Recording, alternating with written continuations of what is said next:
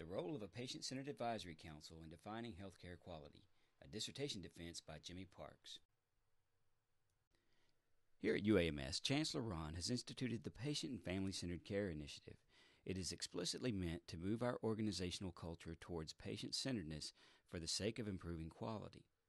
As part of that initiative, clinical departments are creating advisory councils that include patients and families as members. My project is a critical analysis of the story of one of those patient and family advisory councils. Their story is about the concept of quality, how the concept of quality is used in communities to get things done, and how the concept of quality is used in health systems to get things done. And most importantly, how these two approaches to quality come together in an advisory council process at UAMS. With this project, I wanted to describe a patient-centered advisory council in the terms of its participants. I wanted to demonstrate a non-traditional approach to public health leadership. I wanted to apply a model of dynamic quality to the advisory council process in a way that would generate recommendations for councils at UAMS and elsewhere, and that would have implications for healthcare and leadership more broadly.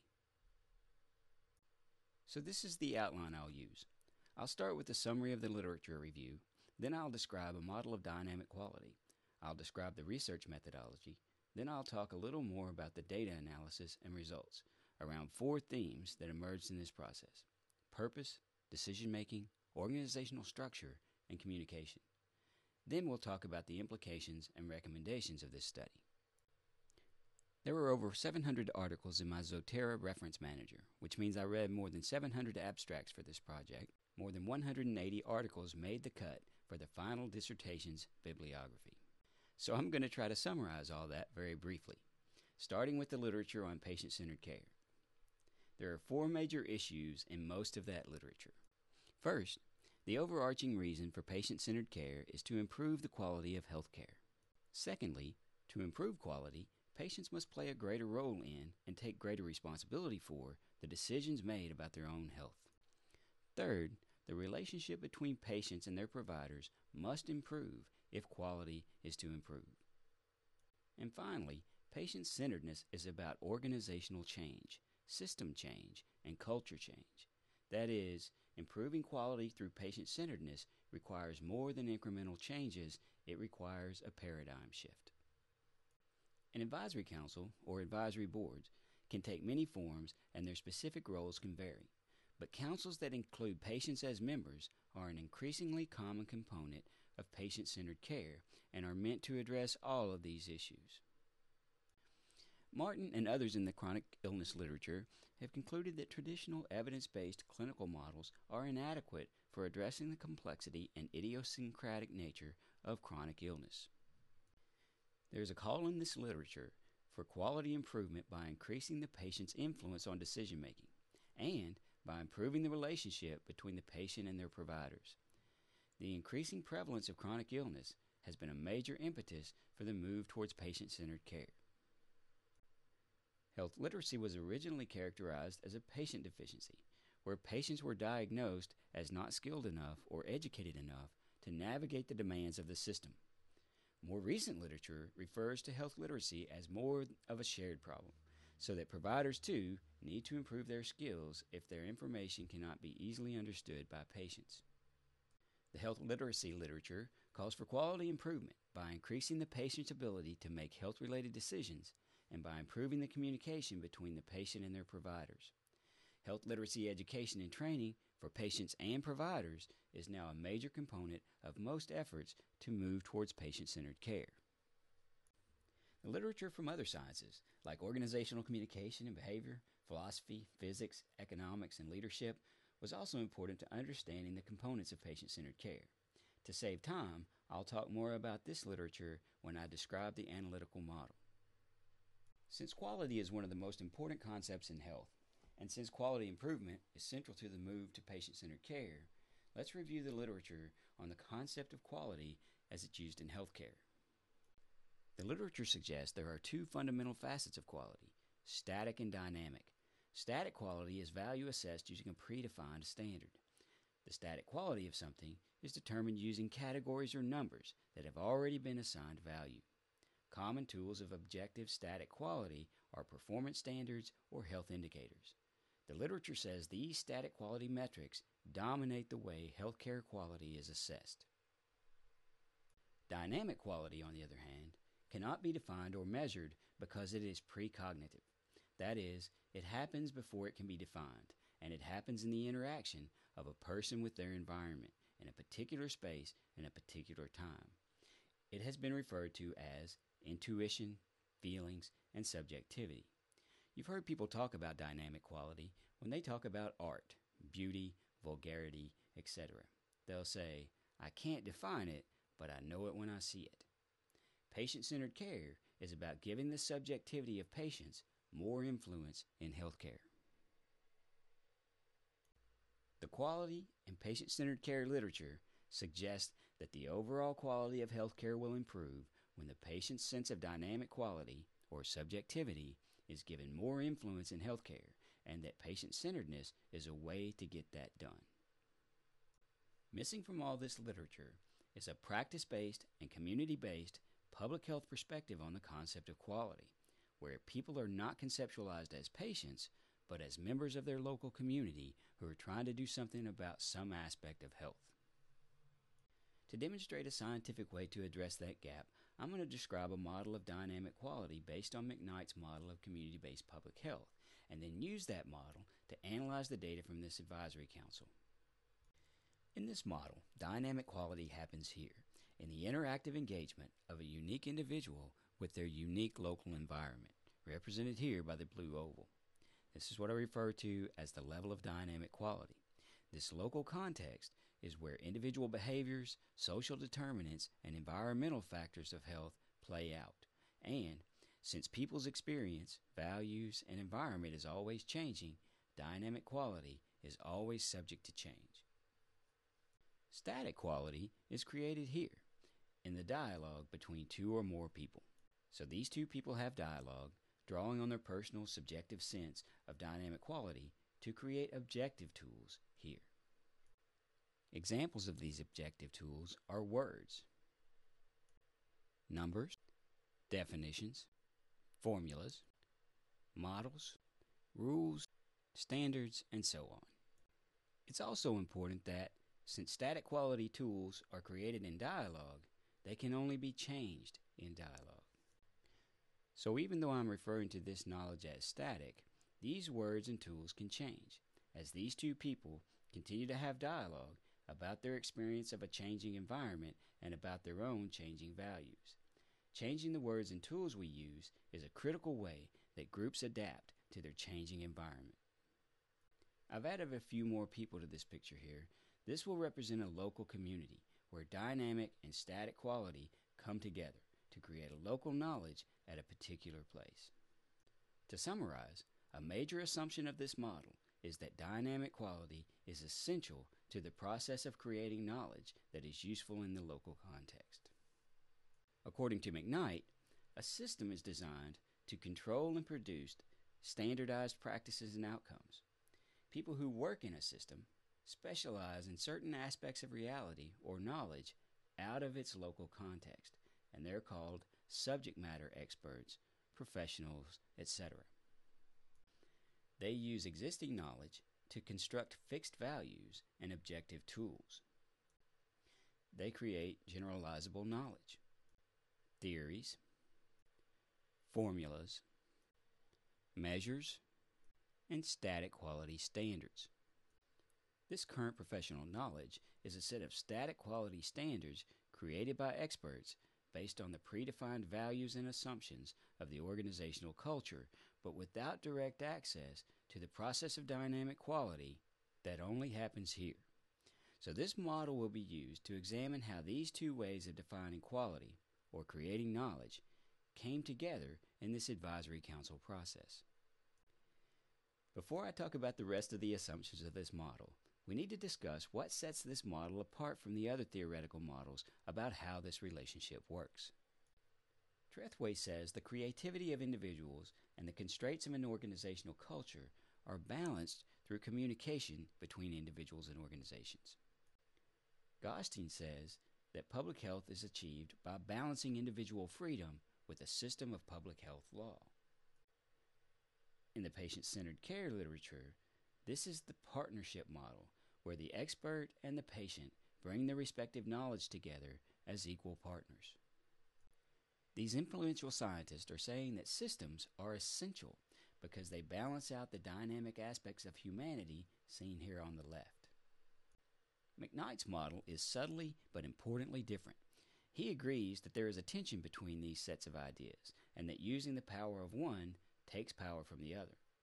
But instead of calling this a process of finding a healthy balance, he suggests that freely associating people and communities at the level of dynamic quality are essential to public health, but that no particular system, tool, law, or standard is essential. Based on McKnight's work, it is a major assumption of this model that public health emerges when most of the work related to health is done in and by communities, and that the weakening of the health of communities is the direct result of the increasing power of the health system. So that's the literature and theoretical part of the project. Now let's talk about what I did. The setting for this project is a patient and family-centered advisory council for UAMS's Internal Medicine North Outpatient Clinic. Participants were the council members and any UAMS employees that had an influence on this process. The data are the actions, decisions, and comments of these participants. We used a practice-based research model where knowledge is considered a local and contingent process, and where understanding comes from participation in that process. We used ethnography, meant to capture the culture of a group, and interpretive phenomenology to describe the lived experience, or what it's like to be a part of that group's culture. Participant observation was the main way I collected data for the project. I spent almost 2 years with the Patient Advisory Council and took over 2,000 field notes. I attended more than 18 council meetings, 35 liaison meetings, that is, facilitator meetings, and a lot of other meetings related to patient-centeredness at UAMS. I audio-video recorded many of the meetings I attended, and I used keywords and time marks to make the notes more useful. I collected and reviewed documents, emails, and handouts, and made notes about how these artifacts came to the council process and how they influenced it. I conducted and took notes on at least 45 semi-structured interviews, most of which were recorded. I also took notes on a lot of informal interviews related to the council process, some of which were not audio or video recorded.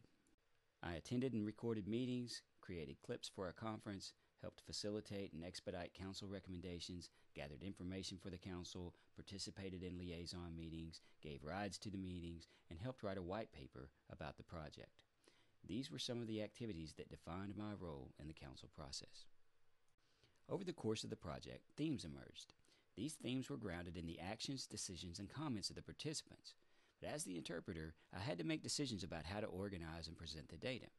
I used a process called member checking, where I continually returned to the participants to verify or clarify the data and the themes, to help organize the data, and to get advice for how to present the data. Here's an example of an early list of potential themes. We refined the list over time based on interviews and the activities of the members. Here's one of the last versions of the list of themes, which is very much like the one we're using today. In early 2011, the Internal Medicine North Clinic was trying to be formally recognized as a patient-centered medical home. To complement that effort, they created the Community and Patient Advisory Board with 3 community members and 3 patients. In their first meetings, they had a conversation around the broad question, why participate? And they made a list of things they wanted to do. The theme drawn from this early part of the story is purpose. What was the purpose of the council? What were they trying to do? Within the first few months, council members began making recommendations for changes to be made in the clinic. Some of those changes were made, some were not. Decisions were also made about the council. All of these decisions, and the way they were made, led to the second theme, decision-making. What changes and decisions were made, how were they made, and what was the influence of the council in the decision-making process? During this 2-year period, several personnel and organizational changes occurred in the clinic and to the council. The clinic's medical director, nursing director, and others who had built relationships with the council members left UAMS. The council's facilitators changed. The administrative authority for the council changed. These and other changes affected the council's connection to the clinic and to UAMS. The theme drawn from this part of the story is organizational structure. how did the organizational structure affect the relationship between the Council and UAMS? What barriers and opportunities did it present? Almost 2 years after the Council began, it came under the authority of the Chancellor's new Patient and Family-Centered Care Initiative, which changed the way the Council operated and the way the Council was connected to UAMS. These personnel and organizational changes had effects on conversations in the Council meetings and on communication between the Council and UAMS. The theme drawn from this last part of the story, then, was communication. What were the expectations about how people are to communicate in the Council process, and how was dialogue created or constrained in the Council process? Now we'll discuss the findings in more detail and in terms of the analytical model. Now let's talk about how the model of dynamic quality described earlier was applied to the data collected. So recall two major assumptions of the model: that public health results when communities solve their health-related problems locally and with the least amount of system power possible, and that dialogue between people in communities and people in the health system is essential to changing the organizational culture of the system. So within each theme, the comments, actions, and decisions of the Advisory Council participants are considered using these two questions. Does this move the influence of the decision-making process closer to or away from the level of dynamic quality? And does this constrain or create dialogue in the Council process? So for each theme, I'll present a couple of slides that list the data in this format. For the group of data on each slide, I'll talk about how they affect or reflect decision-making and communication in the Council process, and use these big yellow arrows to illustrate whether they move the process toward or away from dialogue and the level of dynamic quality. I'm going to go through these pretty quickly. I'll discuss a couple of data points from each theme in detail, but just mention the others. This presentation is just meant to give you a sense for the kind of data that were collected and how they were interpreted. More examples, more context, and alternative interpretations are in the paper, and we can talk more about them after this presentation. We'll start with Theme 1, Purpose. There was a general consensus among all participants that the Council process was to make UAMS better, but we have to look at more specific data to understand what that means. For now, I'm going to focus on the first three bullets here. Initially, the Council set out to do two things. First, they wanted to change the current health system paradigm. Data from their meeting minutes indicate that they wanted to move the power and responsibility for making decisions in healthcare towards patients. The UAMS employees who attended these first meetings asked the Council members to hold them responsible for pushing the Council's recommendations up the chain and to jump chain if necessary. They said they felt it was their job not just to report the Council's recommendations to decision makers, but was to advocate for those recommendations. These are explicit expectations that the Council will move the decision-making process closer to the level of dynamic quality. Secondly, they wanted to change the relationship between patients and employees. Council members said patients need to have more voice in those relationships and more influence over decisions that were made in that interaction. They said doctors have good information and they care about their patients, but that there were barriers to developing relationships with them, including short visits, rotating schedules, and the fact that patients were prejudged. These were issues the Council intended to address. These were explicit expectations that the Council would move the decision-making process closer to the level of dynamic quality, and that they would increase dialogue and improve relationship building. Those were some of the expectations of the Council members in the first few meetings. Over time, leadership and organizational structure changed around the Council, and so did the expectations and orientation of the group. About a year after the Council formed, they were given an Advisory Council handbook, which included a set of predefined goals and roles for the Council members. Among other things, the handbook said part of the Council's role was to participate in decision-making and to improve the relationship between patients and staff. These were very similar to what the Council had come up with already. They were expectations that the Council will move the decision-making process closer to the level of dynamic quality. However, predefining the Council's roles and responsibilities constrains the Council's dialogue about the purpose and mission of the Council. The conversations about the purpose of the Council changed as well. Statements about the purpose of the Council began to include statements from employees like, "The Council is not a place to air our dirty laundry," and "We do not want people on the Council who have an agenda." These are expectations that dialogue in the Council meetings would be constrained. From the perspective of UAMS, advisory councils are a standard piece of a patient-centered care organization. so it may seem efficient to predefine parameters for that group, even the purpose of the group, based on predefined organizational goals, especially if evidence suggests that the council would have arrived at similar goals anyway. But asking them to live up to principles and role expectations that were established out of context reduces the capacity to define their own group, to define what is a problem, and to create solutions to problems. This implies that patient-centeredness is conceptualized as a goal of the organization rather than as a process of engaging patients in dialogue and relationship building. In summary, improving quality meant system change to some participants and national recognition to others. And patient-centered care was more often characterized as an objective of the organization than as a new way of doing things. Both of these issues call for more dialogue between people and their healthcare workers. Now on to Theme 2, decision-making. In this presentation, I'll just talk about these first two bullets of data.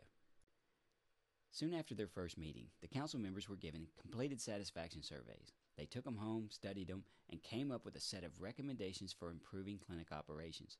By using patient feedback to decide what was a problem, and by defining solutions to those problems in the advisory council, they were moving the decision-making process closer to the level of dynamic quality. It was up to UAMS employees to carry out the solutions suggested by the council, and this complicated the assessment of whether or not the decision-making process was moved closer to the level of dynamic quality. To get at that, we have to consider data from meeting minutes and interviews about the council's influence on decisions that were made. The medical director said she carried a copy of the council's recommendations with her to administrative meetings. Other employees told council members they were working on problems addressed by the council's recommendations. They said patient feedback was important, and they said they were grateful to the council for their recommendations. Beyond that, though, it was hard to ascertain the influence of the council. For example, employees said some changes they were making in the clinic were going to be made anyway. Some clinic decision makers said they didn't know what the council had done. Council members themselves said it's not always clear what happens to the recommendations we make once they leave the group. The influence of those recommendations wasn't easy for me to follow either. It's not easy for employees to talk to a researcher about power and the decision-making process of their organization, and it's not easy to ask those critical questions. So it's hard to say whether the decision-making process was moved towards the level of dynamic quality or not. Besides the decisions that were made about clinic operations, there were also decisions made about the council itself. Early on, the council was very informal. Members were involved in decisions about membership, and there were no bylaws. In this sense, the council was self-defined, which moves the decision-making process closer to the level of dynamic quality. A series of decisions made later about the council's name, location, composition, and facilitation were made with little council involvement, and were all made by UAMS employees to meet UAMS standards or goals, and those decisions were not announced to the council by the person who made the final decision. Defining the council using organizational standards does not move the decision-making process closer to the level of dynamic quality. So the council was given some role in decision-making, but it was hard to tell what that role was. And the council members wanted to know what happened to their decisions. They wanted to know that what they were doing made a difference. These are areas that call for more dialogue and transparency. To understand the organization's decision-making process, the council had to understand the organizational structure that frames that process. That became the third theme, and it grew out of the council's concern that patients don't understand how UAMS works. They also felt that they could make more useful recommendations if they understood how the clinic operates. They didn't want to waste their time making recommendations that they knew couldn't work. In the first few years of the council, the medical director was their main connection to the clinic. Soon, both the nursing director and medical director of the clinic left. When they left, that connection shifted from the medical arm to the administrative arm of the organizational structure. Both arms lead ultimately to the chancellor, but through different channels. Just a few months later, the council was brought under the new Patient and Family-Centered Care Initiative, which created another chain of authority from the council to the chancellor. These changes complicated attempts to understand how the council was related to the clinic and to UAMS, but also offered opportunities for conversations about that structure. The council's place in the organizational structure can be defined to some extent by who attends its meetings. Some UAMS employees were invited by the council when they had questions about the employee's area of responsibility or expertise. Creating a new line of authority for the Patient and Family-Centered Care Initiative offered an opportunity for council members to jump chain. In this sense, council members were able to define their group and perhaps their place in the organization, which moves the decision-making process towards the level of dynamic quality. Other employees were appointed by their manager or administrator and were given specific roles in the council. The council members did not have a voice in choosing these employees or the council facilitators. In this sense, the council was not able to define their group, which does not move the decision-making process towards the level of dynamic quality. The council was not involved in creating the new membership requirements. This is an example of how the council was defined by organizational standards and to meet organizational goals, which does not move the decision-making process towards the level of dynamic quality. One change to the membership criteria was that at-large community members were not to be members of patient and family advisory councils. By excluding community members from the advisory council, the organization is drawing a line that suggests the value of their service is to be determined within the context of the healthcare organization, rather than in the local context of the person being served. This does not move decision-making process closer to the level of dynamic quality, and excluding community members from the council constrains dialogue. Throughout the changes to the council's connection to UAMS, participants maintained there were two important factors about the employee who connected them to UAMS. First, the nature of their interpersonal relationships with council members and other employees. And second, the degree to which they were into it, that is, their personal definition of and enthusiasm for patient-centeredness and their stake in the status quo. So it was the interpersonal relationships to these individuals and their personal interpretations of patient-centeredness which determined whether or not the changes to the organizational culture moved the decision-making process closer to the level of dynamic quality. This council offered the opportunity to create new relationships across discipline, but there was a tendency to stick to existing organizational structure. Council members wanted to be connected to decision makers, but the personal characteristics of their connections mattered more. The barriers to better relationships and reorganization that have been identified here call for dialogue and liberating structures. With all this talk about dialogue, communication has to be a theme, and so it is. Theme 4. Participants were in general agreement that relationship building and physical presence were important parts of the council process. There were some opportunities for socializing before and after the meetings, and some interactions outside the group led to new and stronger relationships between council participants. So the advisory council meetings provided an opportunity for dialogue and relationship building. Communication in this council was shaped by two assumptions made by participants that led to one major barrier to dialogue. The first assumption held by participants was that subjectivity obscures facts, that the goal of hearing a patient is to glean data that can improve the way health care is administered. Examples are when administrators say it's all about the data, or we must have data. This is the idea that communication is a transaction which sets up members of the council to strip data from the context of the patient's emotions and worldviews to meet the organizational goals or the goals of the meeting. This constrains dialogue, and it does not move the decision-making process towards the level of dynamic quality.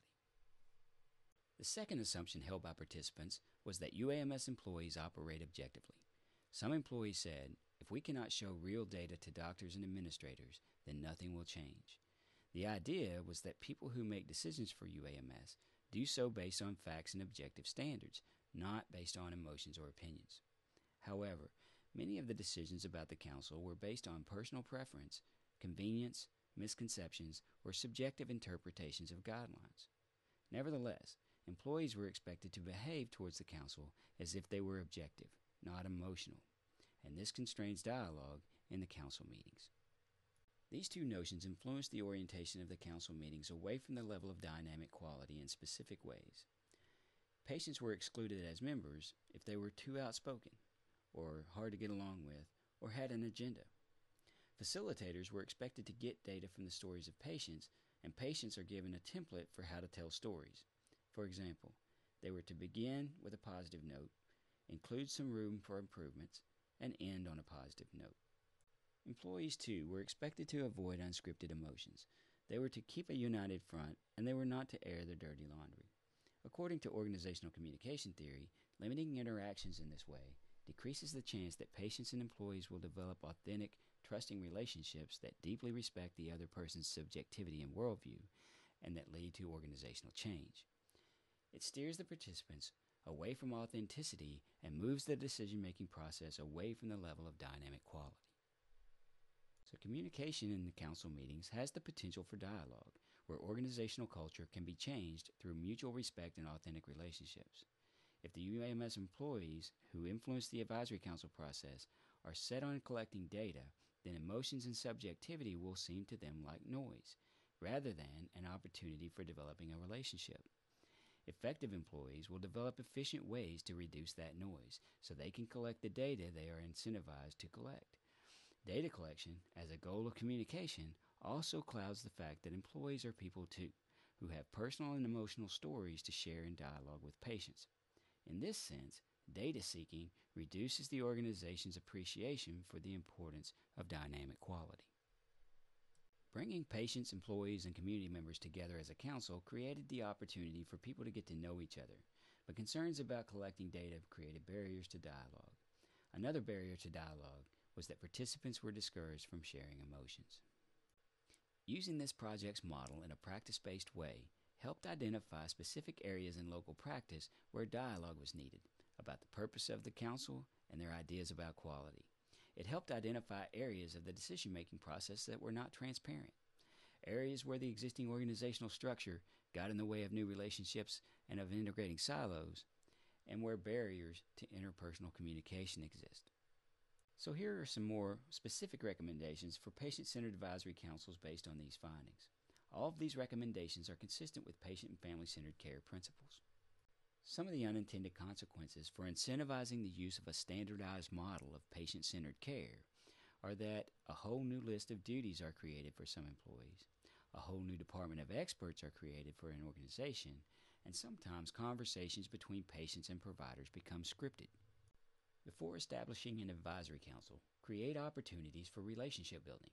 Begin hosting events that encourage informal interactions between patients and staff in the community and on campus. A council should be as self-defined as possible, so when a council does begin to form, early meetings should encourage dialogue about why people have come to the meeting and what they expect to achieve. There should be few, if any, formal presentations from employees unless they are called for by the group in the course of their dialogue about the purpose of the group. Facilitators and council members should question all of their procedures and agenda items for how does this activity create or constrain dialogue.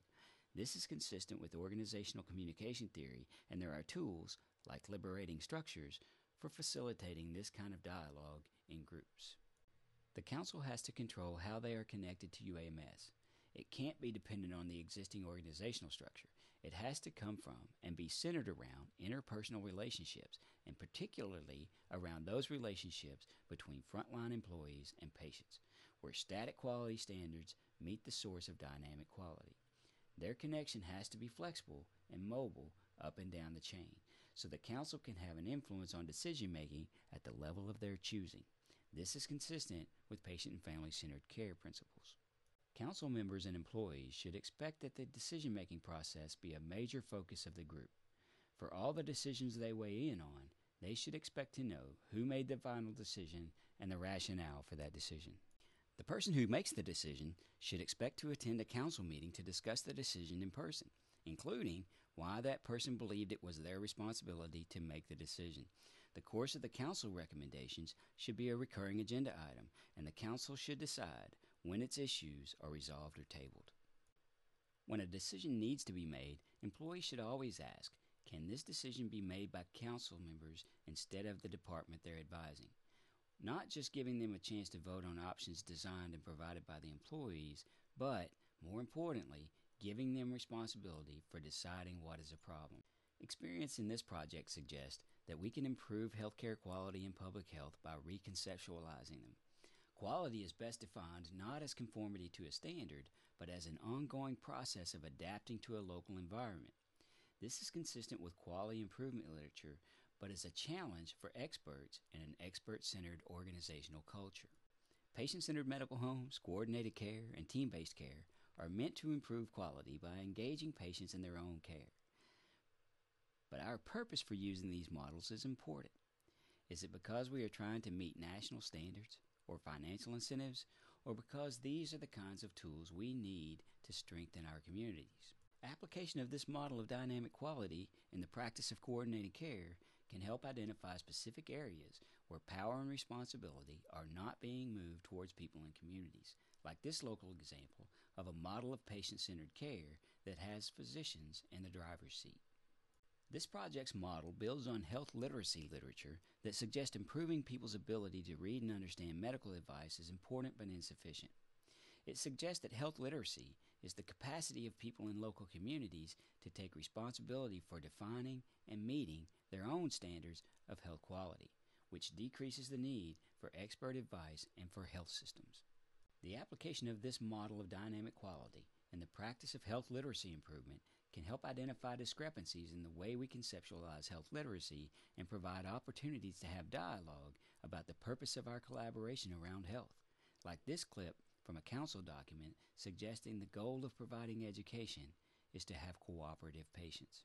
According to the NIH, the process of developing a novel drug, device, or other intervention can take about 14 years and $2 billion to develop, with a failure rate exceeding 95%. From the perspective of a community, that's a lot of time and money wasted. Application of this model of dynamic quality in practice-based research designs can help identify research problems that can be solved locally without using these expensive and time-consuming research systems. The research cycle can be shortened by moving the bench to the bedside, so to speak, by conceptualizing people as health practitioners. People in communities should be conceptualized as practitioners of health, and experts should be conceptualized as costly adjuncts. The model also suggests that public health is best conceptualized not as a goal to be achieved, but as a perspective that may be useful in solving local health problems. That way, communities first focus on solving their own problems in context, using the assets they have. In other words, we don't want people to practice a public health behavior because it's the right thing to do or because it's the law, but because it makes sense to them in the context of their lives. Scientific models and theories are not right or wrong, they're useful or not, including the use of the model of dynamic quality presented today. This is not a model of how public health really works. It's a model that can be useful in working on the public health problems we face right now. Making decisions for people costs the people the opportunity to learn how to make decisions through practice and to apply solutions based on their own strengths and local assets. It also denies them the chance to turn problems into opportunities for creativity. 100% compliance to predefined solutions eliminates the chance to learn from positive deviants, people who have found a better way to do things. This points to the need for an organizational structure that facilitates distributive models of leadership, where leadership is situational, transient, and available to every member of an organization, and where decision-making is a collaborative and transparent process. The reflective practice approach used in this project highlighted areas where the process was most influenced by the traditional leadership approach of the organization's culture. That is, the areas where dialogue about purpose and change were most needed. Instead of dictating changes in these areas, we have to use our formal positions of authority in an organization to allow our employees to have more dialogue about values and purpose and to develop better relationships with each other across disciplines and departments, and with their patients and with people in their communities. This brings the process of judging the usefulness and legitimacy of assumptions, theories, standards, and goals closer to the level of our relationship with patients and closer to the level of dynamic quality. The implications for leaders in science and public health, then, is that our primary objective is to serve the interests of communities, and that we define their most valuable and indispensable interest as their freedom to engage in the local process of creating knowledge about health. These qualities of leadership are important not only because it theoretically makes our organizations more useful to the public, but also because it is essential to the life of the organization. With social media increasing access to information and increasing lateral communication channels, people in communities are being exposed to more and more information from more and more sources, and will have to decide which sources they trust and which they don't. Organizations like universities and professional associations will not necessarily be considered primary sources of information or services in the future. Their relationships with the public will make a difference. So it's important for people in communities and members of health-related organizations to recognize that no particular system, organization, or concept is inherently essential to people and communities, and that we will have better healthcare organizations and better public health if people and communities are actively and meaningfully engaged in the process of determining the value of those organizations, adapting those organizations to meet the needs of their community, and rapidly but carefully deconstructing the organizations that do not meet their needs. Deconstructing organizations is difficult for members of the organization to do. It requires humility, openness, transparency, and self-reflection in practice. This project was a demonstration of how a model of dynamic quality can be a tool to help us reflect on our practice of designing programs and systems for health and public health. Using this tool, we can have a richer conversation and are more likely to have a dialogue that results in more and better options for approaching the public health priorities of the 21st century.